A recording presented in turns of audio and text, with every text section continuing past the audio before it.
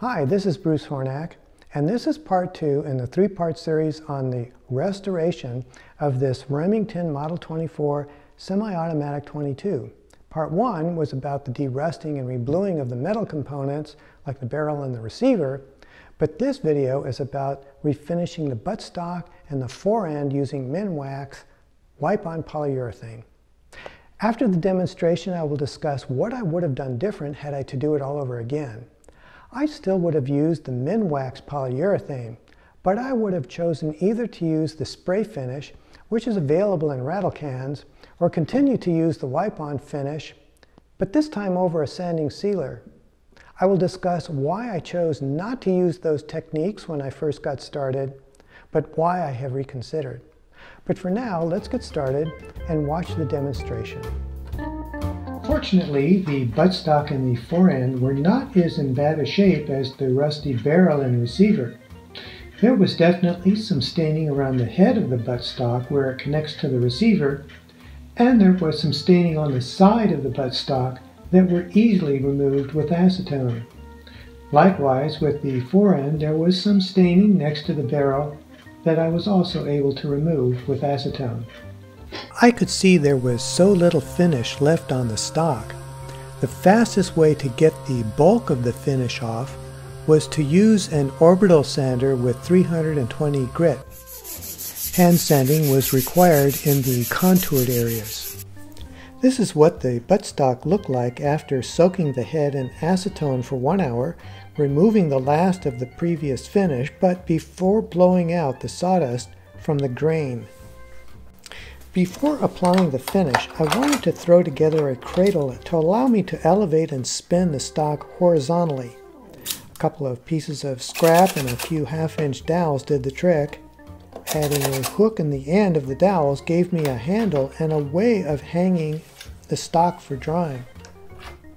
These were spacers I just happened to have laying around, but you can cut spacers out of half-inch PVC pipe. Over the years, I can't tell you how many wire hangers I have repurposed for hanging materials to my fluorescent fixtures to dry. I use these blue shop towels I buy at Home Depot to use as my applicator. This was the way I applied every coat of sealer on the forend and the buttstock.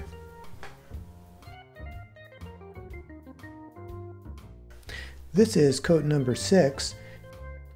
Coat number 8, coat number 11, buffing out coat number 20, coat number 22, a fully buffed out coat number 24, applying the final coat number 25.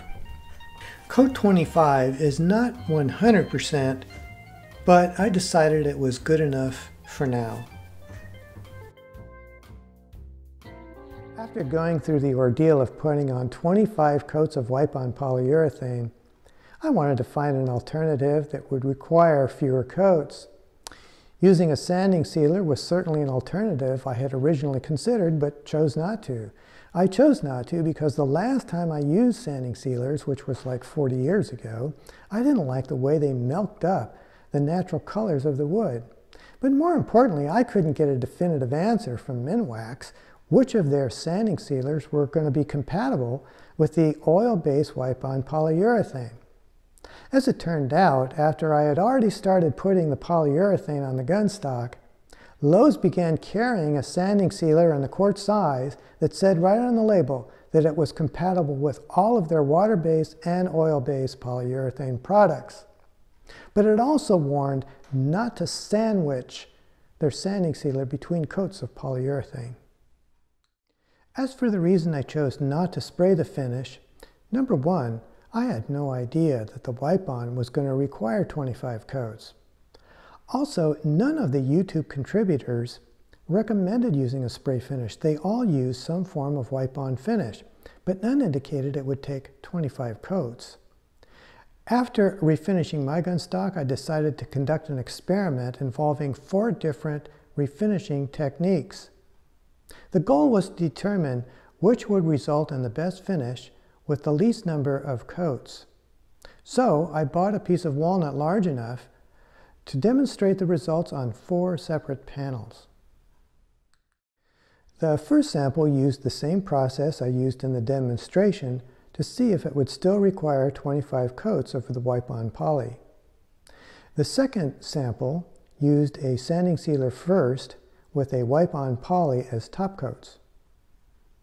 The third sample used a sanding sealer with a spray finish over the top, and the fourth sample used a spray finish only with no sanding sealer. All used Minwax products. It's important to point out there was a difference in drying times between the spray and the wipe-on finishes.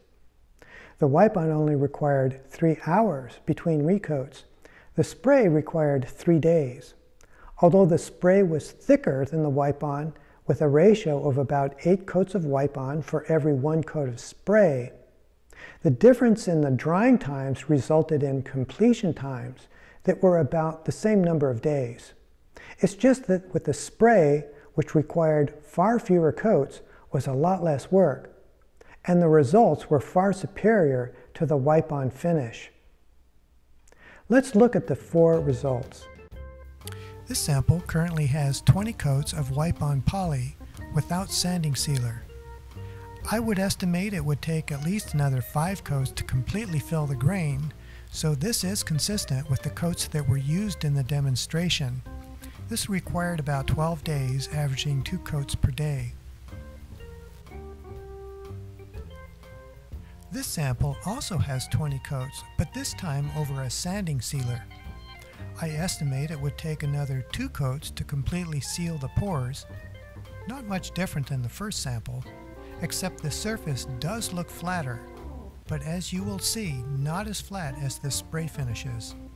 This also required 12 days, averaging 2 coats per day. This sample used a sanding sealer with 1 coat of spray, then 7 coats of wipe-on poly over the spray.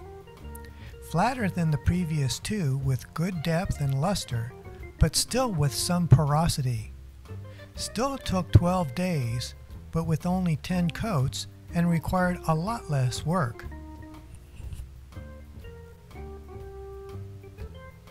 This sample has no sanding sealer, but 3 coats of spray and 4 coats of wipe-on poly over the spray. This is by far the best result. A flat surface with good depth and luster and no porosity. This took 7 coats and 6 days. This was the best result, the least work, and the fastest completion time. One thing is for sure, if I were going to do this again, I would most likely spray the finish with no sanding sealer. But if I were going to do a wipe-on finish, I would absolutely use a sanding sealer, not because it would result in fewer coats, but because it would result in a flatter surface. It could be that none of the YouTube contributors used a spray finish because spraying does require a lot of prior experience. It does for the environment and far more dangerous to breathe. But I can assure you that all gun manufacturers use spray finishes because they can be automated with computer controls. If you decide that you want to refinish your gun stock, properly done, a wipe-on finish can be done with little risk, far less experience than a spray finish, and can achieve a really wonderful result. I hope you have found this video helpful.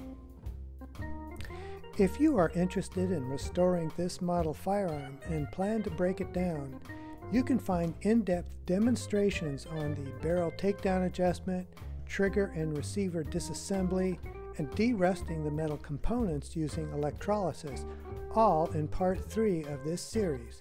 Just go to my YouTube channel at Bruce Hornack. Thanks for watching.